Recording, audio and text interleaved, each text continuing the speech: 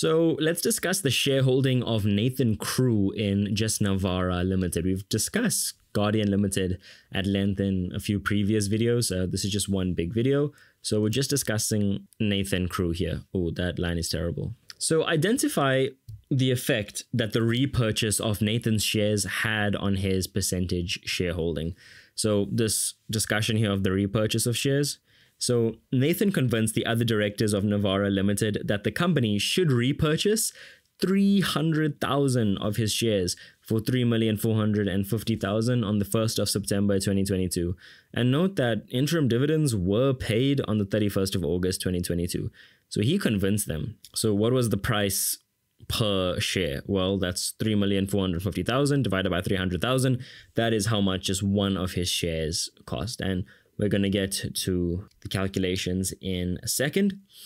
So the effect that the repurchase had, well, the percentage shareholding dropped considerably from 55.2% to 40%. It dropped by, well, 15%. And unfortunately, he is no longer the majority shareholder. So, well, he doesn't have the majority of the power in the business now. So for all those important votes that happen at the AGM, the annual general meeting. Next, explain how the company was able to raise approximately 4.4 million to finance the repurchase of shares and the dividends earned by the shareholders. Provide 2 points specifically. So the first point, the loan increased drastically by literally 3.5 million. We went from 3 million to 6.5 million. 3,500,000 loan increase, and the bank balance, it moved from, well, favorable 380,000. So yeah, that's good. We've got money versus an overdraft. And while we pay interest on overdraft, which is not all that great. So bank moved to an overdraft of 3,200,000. And there's a big change here of 3,580,000. We went from positive to negative.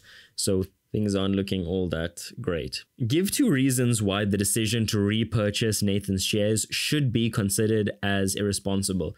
2 reasons. So the repurchase price, which actually worked out to 11 Rand 50 cents, is very high. And well, that calculation was actually given. That figure was given.